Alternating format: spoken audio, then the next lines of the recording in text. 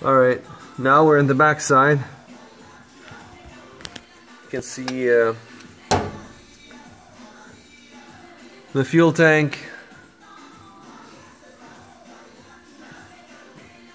Little surface rust here, very small.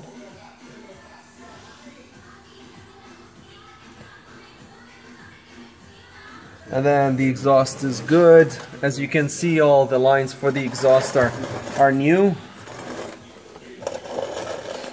This is the attachment for the shocks in the rear at the top. As you can see, they're very clean. And the lines for the brakes in the rear as well.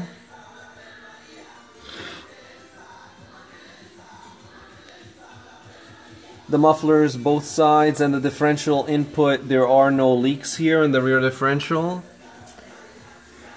You can have a really good look at the underbody from here, and you can see just very small. This is not rust, it's just well, it's very surface. It's not penetrated through the paint, so this is dirt over the paint, not.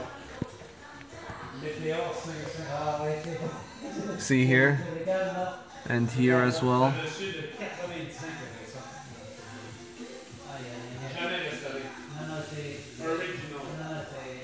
And the wheel wells in the rear,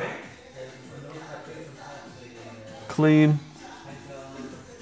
The attachments for the leaf springs in the rear on both sides. And in the front,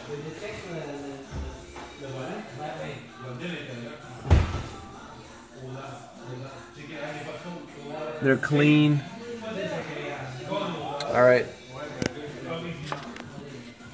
So that concludes it for the underbody. I'm just gonna take some pictures from the side to show the side of the floor panels where I'm pointing the video right now. Okay.